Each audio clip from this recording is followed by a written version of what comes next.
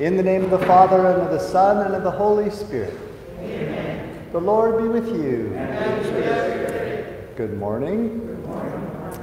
Today again we hear about King David, who was chosen from among his brothers yesterday in the reading, and today he slays the giant Goliath. So let's begin this Mass by asking God to defend us from the evil one and from sin, and to free us from our sins so that we can worthily celebrate these sacred mysteries.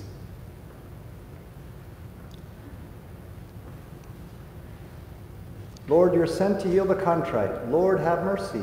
Lord, have mercy. You came to call sinners. Christ, have mercy. Christ, have mercy. You plead for us at the right hand of the Father. Lord, have mercy. Lord, have mercy.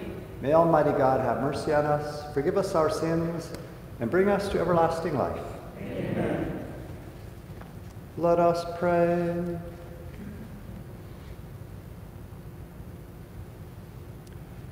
Almighty ever-living God, who govern all things, both in heaven and on earth, mercifully hear the pleading of your people and bestow your peace on our times.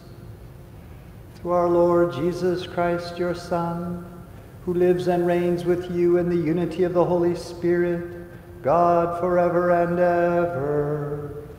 Amen.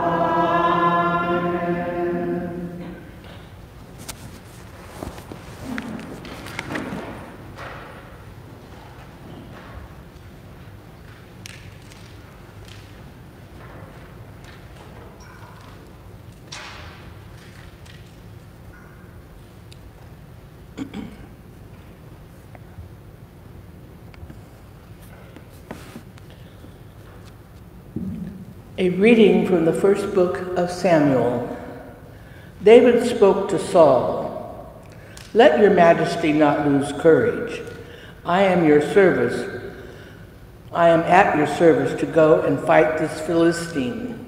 But Saul answered David, "You cannot go up against this Philistine and fight with him, for you are only a youth, while he has been a warrior from his youth."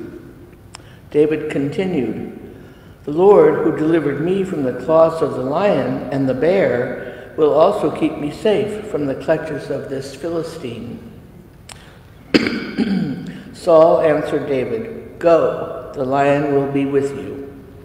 Then, staff in hand, David selected 5 smooth stones from the wadi and put them in the pocket of his shepherd's bag. With his sling also ready to hand, he approached the Philistine. With his shield bearer marching before him, the Philistine also advanced closer and closer to David. When he had sized David up and seen that he was youthful and ruddy and handsome in appearance, the Philistine held David in contempt. The Philistine said to David, "Am I a dog that you come against me with a staff?" Then the Philistine cursed David by his gods and said to him, "Come here to me, and I will leave your flesh for the birds of the air and the beasts of the field." David answered him, "You come against me with sword and spear and scimitar, but I come against you in the name of the Lord of hosts, the God of the armies of Israel, that you have insulted. Today the Lord will deliver you into my hand, and I will strike you down and cut off your head. This very day I will leave your corpse and the corpses of the Philistine army for the birds of the air and the beasts of the field. Thus the whole land shall learn that Israel has a God.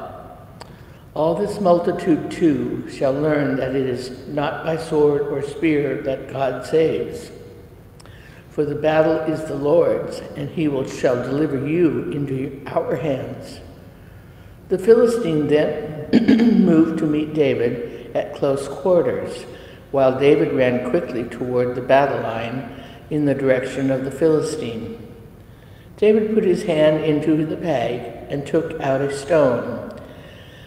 hurled it with the sling, and struck the Philistine on the forehead.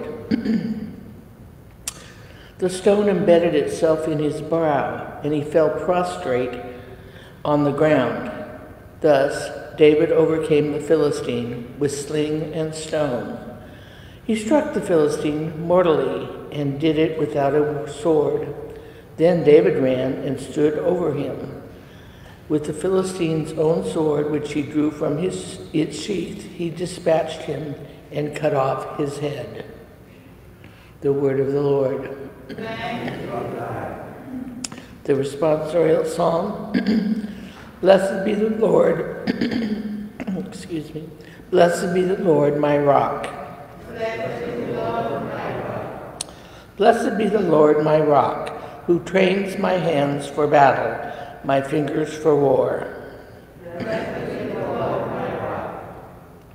My refuge and my fortress, my stronghold, my deliverer, my shield in whom I trust, who subdues my people under me.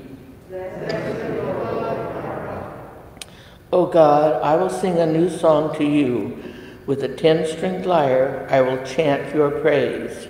You who gave victory to kings and delivered David, your servant, from the evil sword.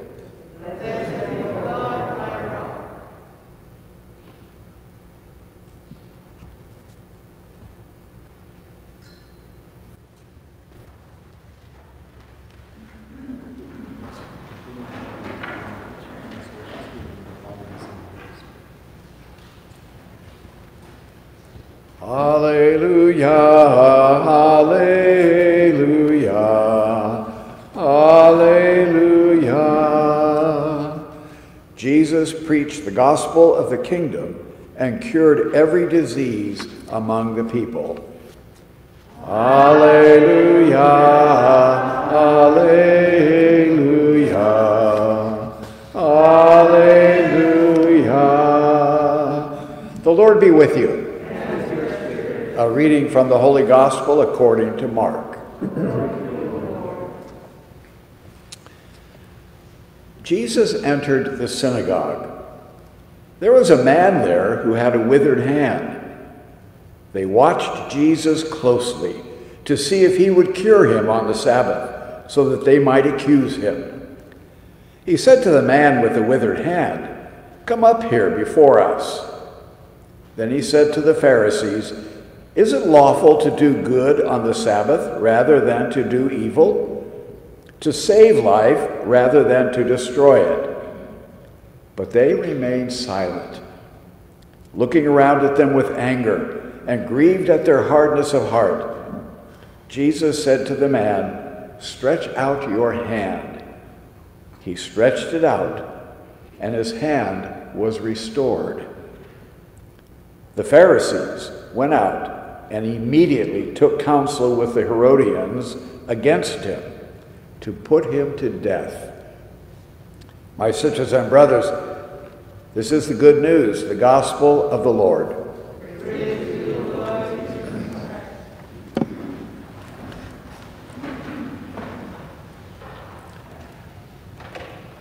As you know, we are in the midst of the week for Christian unity, and we're encouraged to pray for that. The trouble is, if we ever became one, we wouldn't know what to look for. We wouldn't know what to do with it, because only Jesus can make us one. I think Goliath is alive and well today, in the form of all of those forces that come against the church continuously for 2,000 years. Christian unity is not impossible, but it's very hard to achieve because only Jesus can make it happen. Only the Spirit can make it happen. Several years ago, I attended an ecumenical conference in Indianapolis, Indiana, and it was a wonderful experience. We had several Protestant denominations represented, and then there were we Catholics. We were the largest contingent at this ecumenical conference.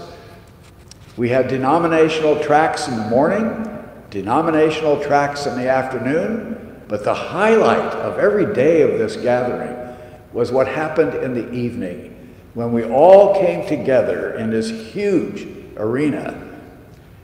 Didn't worry about denominational differences, didn't worry about theological conflicts. We just focused on Jesus, we prayed in the Spirit, and we were one. It was a wonderful experience, I thought. And at the end of the conference, as I was leaving the arena, I noticed a group of people outside the doors, and they were passing things out. And I just automatically assumed they were from the conference, and they were probably passing out advertisements for their church or their prayer groups or whatever. And a lady came up to me from that body of folks outside and handed me whatever they were passing out, and I didn't even look at it. I thanked her and I said, "God bless you," and I went on my way. And after I'd gone on my way a short distance, I looked at what she had given to me, and it was an announcement from a particular church community in Indianapolis assuring us that unless all of us who had attended this ecumenical conference left what we had and joined their church, we were all going to hell. And I remember thinking, well, so much for Christian unity. In the 17th chapter of the Gospel of John, and if you remember, John gives us the discourse of Jesus at the Last Supper. Matthew, Mark, and Luke don't give us this, but John does. And in the 17th chapter, we have the prayer of Jesus for the church. He's just prayed for all of his disciples there at the time.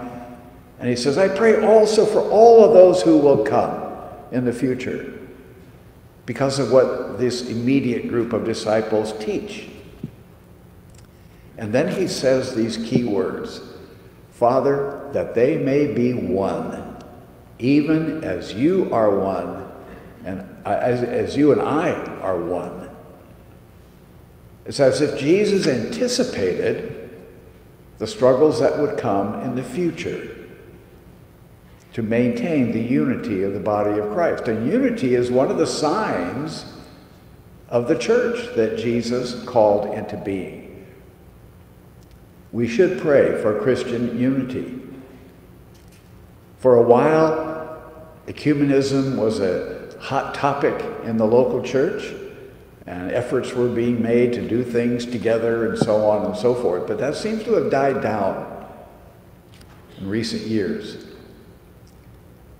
I always like to think in these terms of a principle of the spiritual life, of discipleship, that I heard that I think makes a lot of sense.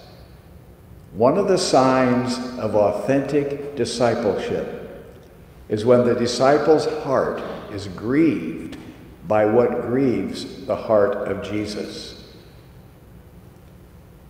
And I suspect that the disunity in the Christian community to this day grieves the heart of Jesus, because he prayed for unity, not disunity. Several years ago, our Bishop Blair of the time followed the lead of Pope St. John Paul II, who had apologized on behalf of the Catholic Church to the Protestant community for all the harm done by Catholics against Protestants over the course of history. And so Bishop Blair decided that would be a good thing to do. We'll do that here in this diocese. So he set up something in the cathedral and invited representatives of the Lutheran community, because that's the group that Pope St. John Paul II had addressed, invited them to come in the cathedral and would celebrate this great moment of Christian unity. And I came to this event, and as I walked into the cathedral, the first thing I noticed was all the Lutherans sat on the right side, and all the Catholics sat on the left side. Nobody mingled together. And we had a nice prayer session, and Bishop Blair, just like St. John Paul II said, apologized on behalf of we Catholics for our part in the disunity of the church. And then I was waiting to see somebody from the Lutheran community get up and apologize for their part. Not a single one of them budged. And I thought, well, that's interesting. We're not the only ones who are responsible for the divisions of the church, the Christian church. You know, but none of them joined in that prayer. Christian unity, well, let's put it this way, Christian disunity weakens the message. I mean, imagine yourself not being a Christian and hearing various representatives of the different denominations coming to you and saying, no, come to my denomination. We're the only ones that are really true to Christianity. Don't pay attention to the other ones. That'd be kind of a confusing message, wouldn't it? So today we are encouraged, and throughout this entire week, to pray for Christian unity. The Spirit can bring it about. Jesus can bring it about with our cooperation. And only Jesus can do that. What it will look like, we don't know. But if you consider the fact that the major theological differences have all been worked out, but the only thing left to decide on is the role of the Pope. But Jesus can make it happen if we trust him, if we believe in his power.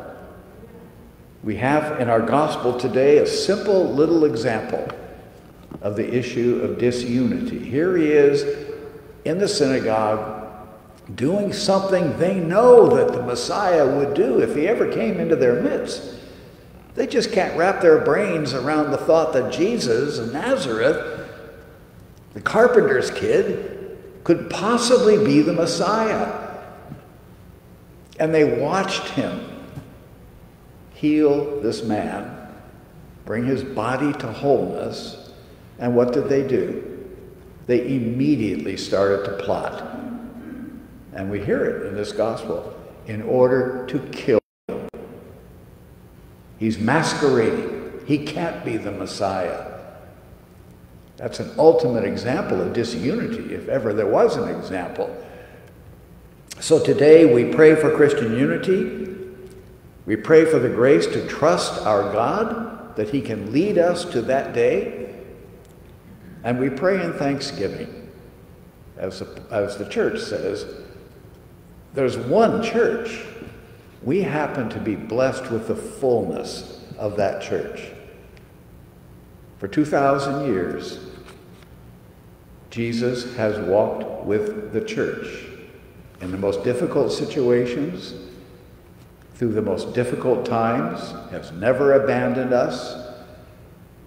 And that's the only explanation in my mind as to how it could be for 2,000 years the Catholic Church is still here, is still functioning, is still gathering us together to celebrate the great gift of Jesus in the Eucharist.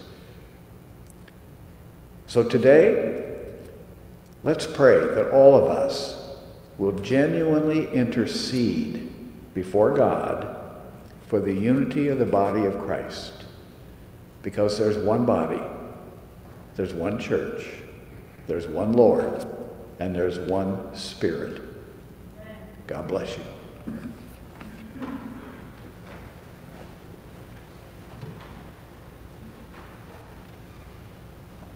Let us stand and pray for the church. The church will be united against evil, against, as David slew Goliath, that the church will resist the forces that attack the church. We pray to the Lord. And we pray for government leaders, that they also will defend the rights of the church and human life and marriage and family. We pray to the Lord. And we pray for all those who have died, and we pray in this Mass especially for the repose of the soul of Isaias Cruz. We pray to the Lord. Father, hear the prayers offered at the altar of Christ our Lord, who died for us, but rose and lives forever and ever. Amen.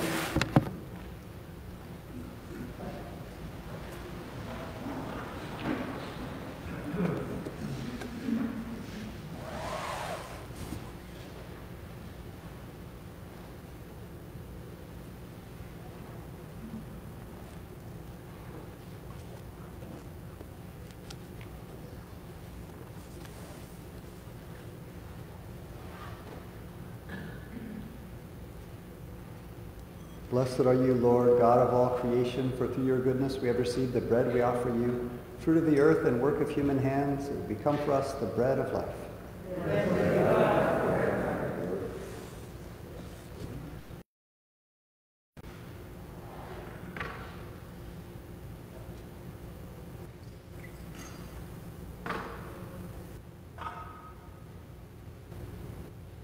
Blessed are you, Lord, God of all creation, for through your goodness we have received the wine we offer you, fruit of the vine and work of human hands. It will become our spiritual drink.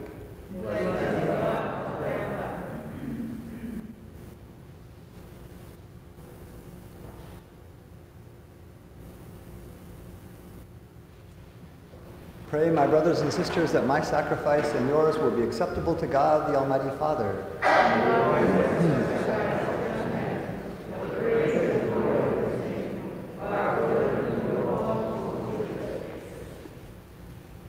Grant us, O Lord, we pray, that we may participate worthily in these mysteries. For whenever the memorial of this sacrifice is celebrated, the work of our redemption is accomplished through Christ our Lord. Amen.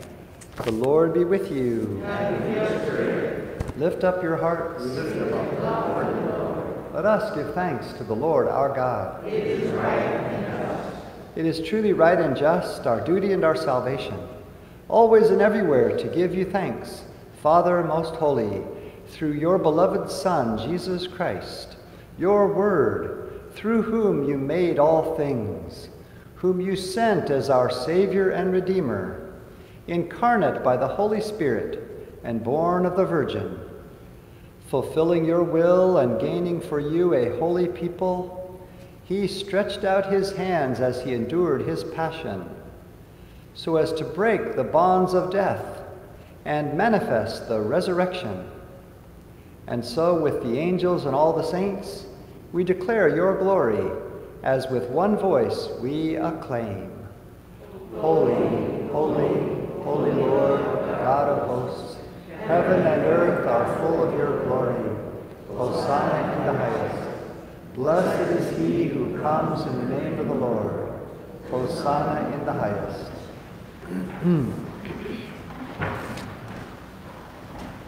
You are indeed holy, O Lord, the fount of all holiness.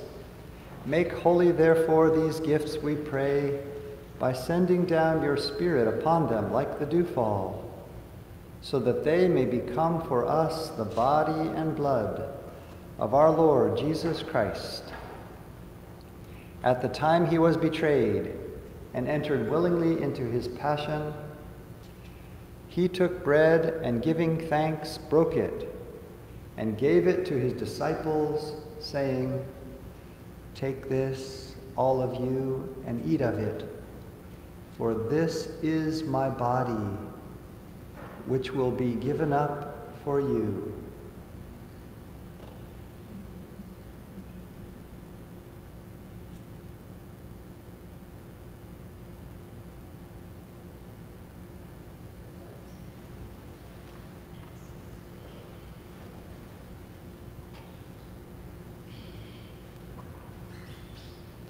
In a similar way, when supper was ended, he took the chalice, and once more giving thanks, he gave it to his disciples, saying, "Take this, all of you, and drink from it.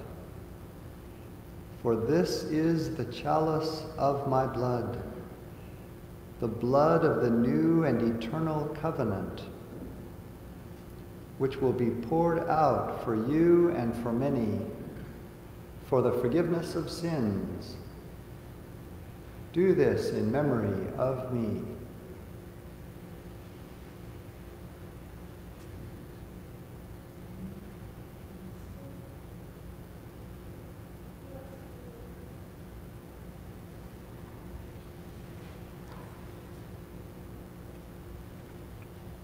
The mystery of faith. We proclaim your death, O Lord, and profess your resurrection until you come again.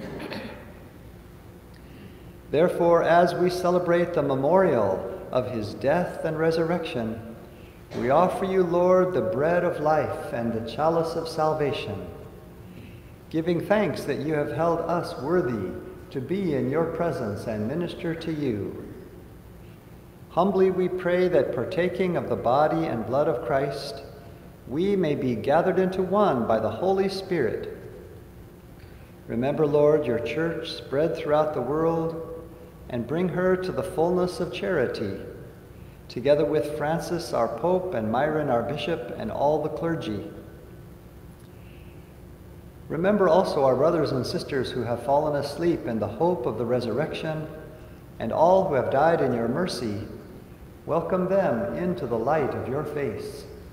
Have mercy on us all, we pray, that with the Blessed Virgin Mary, Mother of God, with Blessed Joseph, her spouse, with the blessed apostles, and all the saints who have pleased you throughout the ages, we may merit to be co-heirs to eternal life, and may praise and glorify you through your Son, Jesus Christ. Through him and with him and in him, O God, Almighty Father, in the unity of the Holy Spirit, all glory and honor is yours forever and ever. Amen.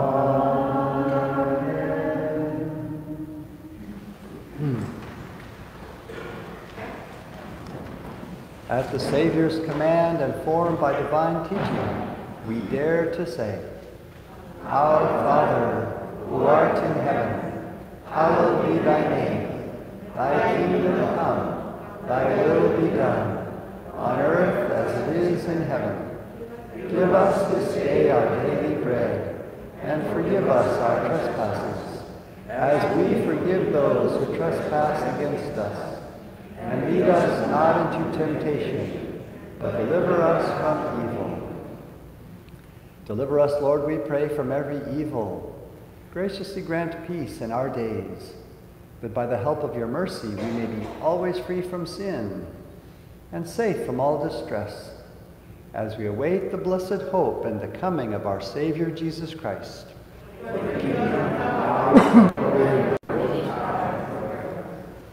Lord Jesus Christ, who said to your apostles, Peace I leave you, my peace I give you, look not on our sins, but on the faith of your church, and graciously grant her peace and unity in accordance with your will, who live and reign forever and ever. Amen. The peace of the Lord be with you always. And with your spirit. Let us offer each other the sign of peace.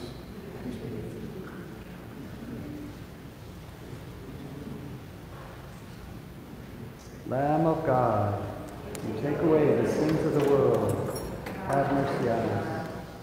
Lamb of God.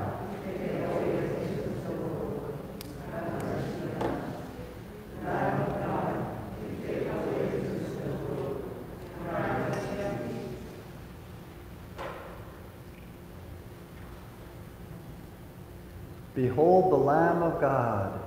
Behold him who takes away the sins of the world. Blessed are those who are called to the supper of the Lamb. Lord, only say a word and my soul shall be saved.